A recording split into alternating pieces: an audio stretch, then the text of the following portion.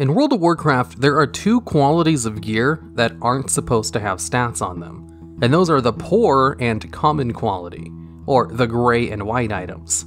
Gear doesn't start getting stats on them until green quality, or uncommon. But throughout the course of WoW's history, there have been some pieces of common quality gear that did have extra stats on them similar to green quality and above, although I'm not sure that's the case anymore. One of the more famous pieces of white quality equipment with stats was the battered Viking shield, which dropped off of Olaf and Uldaman. The shield gave an additional 8 stamina and 4 spirit, despite the fact that most white items did not give any extra stats like this. Usually they only give armor and nothing else, so the battered Viking shield was quite the oddity, and was most likely the only white item in the game with stats on it, until patch 2.3 when they upgraded the quality of the shield from common to rare, completely skipping uncommon quality. And this upgrade made sense since it did drop off of a mob in a dungeon, and generally special drops from dungeons are rare quality.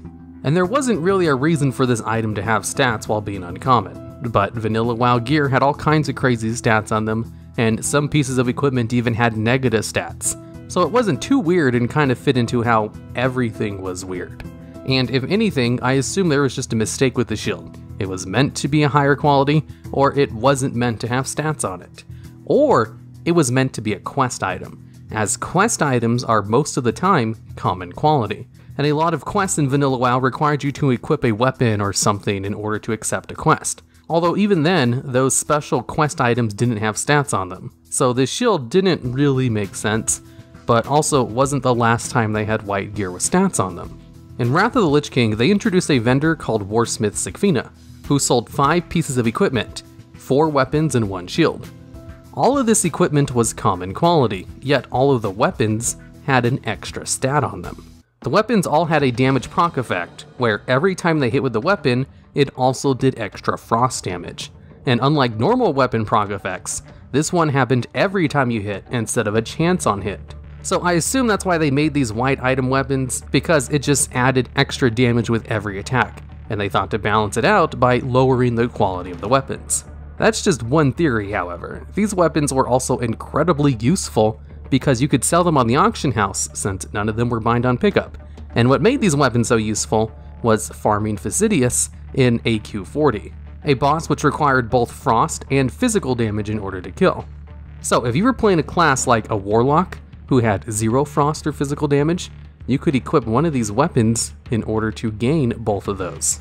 And you could also go to the auction house to buy one of these weapons, and they were the best in slot weapons for Iron Man challenges, where part of the rules is you can't equip any green items or above. And since these are all technically white quality items, they were legal for the challenge even though they had special effects.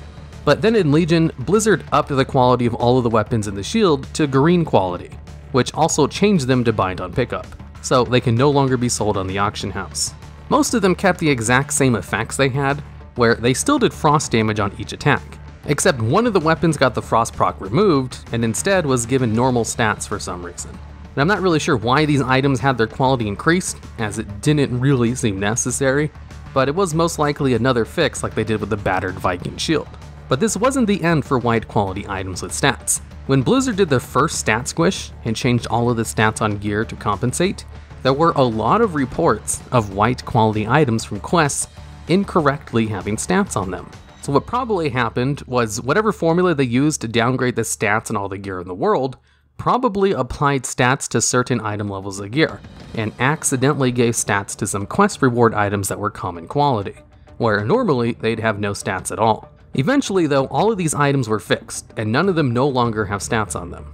And as far as I know, that's the end of the story for common quality items having stats on them. I don't think there are any other white quality items in the game with stats on them anymore, as all of them were either fixed to no longer have stats, or they were upgraded in quality like the shield and weapons. Which keeps things consistent, I guess, but as someone who really enjoys the Iron Man challenge, I wasn't the biggest fan of the weapon changes. Alright, and that's the end of the video. Did you know only 26.5% of people who watch my videos are subscribed? So, if you like these videos and want to see more, you should probably subscribe to get updated when new ones come out.